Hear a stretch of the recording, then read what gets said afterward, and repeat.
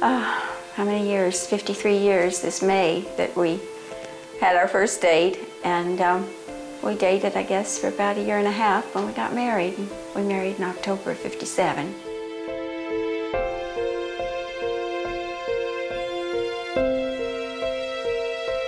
Eight years ago, I noticed Bob was diminished in his ability to reason and give good advice and just generally think things through. Alzheimer's is a strange disease that we don't know the reason for. We see only the evidence from the outside. It's a tribute to his wife taking care of him this long. It has been some time that this has been going on. Would you do it all over again? Oh yes, I would. It's been a wonderful life. I have no regrets about anything.